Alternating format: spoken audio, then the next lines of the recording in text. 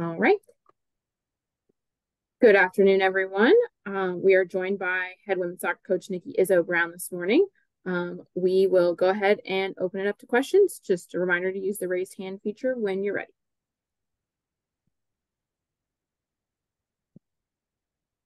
All right, Kevin Kinder, you can open us up. Nikki, obviously, we talked about scoring. You go on a record tear. What really goes into that? Obviously the opposition is a little bit of it, but how do you try to continue that other than the obvious things of, hey, we're going to keep working on the, items, the things that we think led to those goals? Yeah, the best method is failure. At Duke, we hit a post, we hit a crossbar, we had a sitter, we had an open header, and those are moments that you have to continue to execute as we know at the highest level. Teams like Duke, though, won't give you a lot of chances, and you have to finish those chances. And unfortunately, we weren't able to do that. Duke capitalized on, and their pressure capitalized on our mistakes, and caused those mistakes. So we wanted to make sure going into Sunday's game that, we continued to hunt finishing and executing when we had chances. And I thought the team, their goalkeeper had a great game, by the way, too. And as much as, we executed a lot of our chances, I thought St. Francis did a good job defending us in moments. So to answer your question is just, laser focused. We have to be laser focused and understand that to have big moments, we have to execute those chances.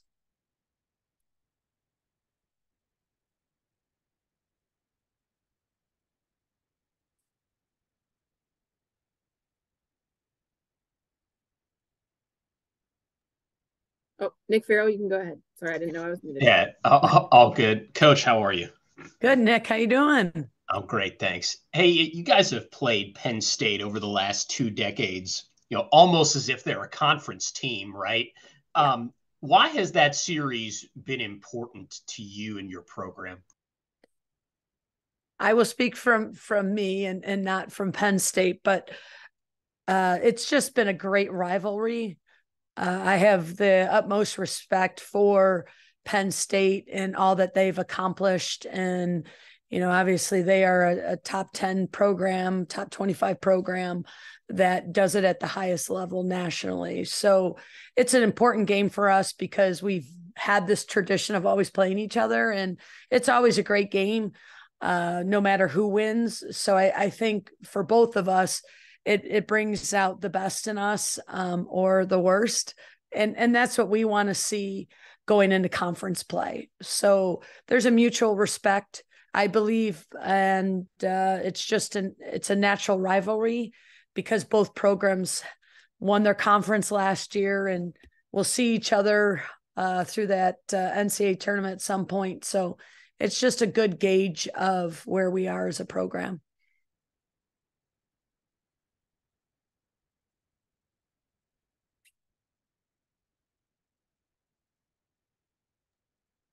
Kevin Kinder, you can go ahead. First 2 games, you've gotten a lot of players into action. You learned anything new, and can you learn new things from players in game conditions versus, practice preseason? Oh yeah. I mean, we're still, trying to figure things out. And you'll see that a lot of the rotation isn't the older players, it's the newer players, and really just trying to get a feel of what's going to be our best chemistry and understanding of them. Because as a coach, and until they're here in this environment playing against other women, you really don't know what they can do. And then the same thing, adjusting to pressure of an opposition. You can only do so much in training, and then all of a sudden when different teams present different issues, especially pressure, you really get a feel for what players can do under pressure. So that's really important. And then us just finding the right combinations as a staff. And I'm guessing following on to that, it was good to get a lot of players that time in a game that wasn't a lot of pressure, in the second half against St. Francis. But how much more is it important that they got some of that time against Duke, where you can really judge them, as you said? Those experiences. And again, when you're in a locker room and I can say, hey, in 216, this is what we did, they're tuning out.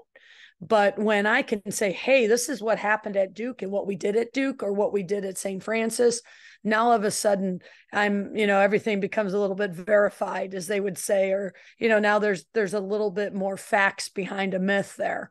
So that those experiences, as hard as it was going and playing Duke on the road the first game, those are valuable lessons. It's just now how important the team takes those in, learns from them, and then continues to develop.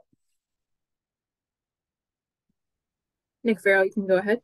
Yeah, so Coach, along those lines, everybody wants to talk about the transfer portal these days. And even before that, there was always turnover on rosters. You'd bring in classes of freshmen and they'd have to learn and start from the ground up, right?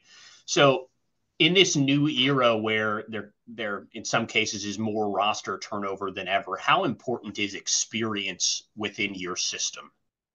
Oh, it's invaluable. I mean, it's invaluable. And look at the transfer portal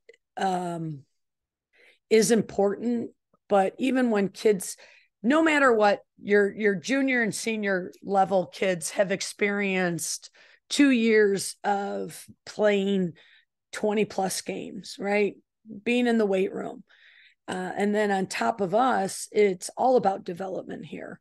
Having 43 pros, we have a system here that we want to make you the best version of yourself. So for us, your junior and senior year is really trusting the process and then understanding your time will come. If it doesn't come early, it'll come later because of all the education and opportunity that happened in the development. So for me, there's nothing more important than having kids for their 4 years here.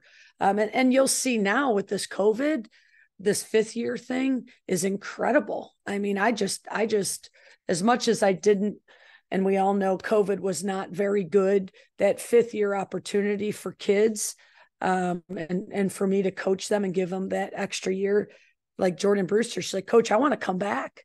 I could see where I'm not ready. And that now that's paid dividends to the contract she got and why she's playing and starting.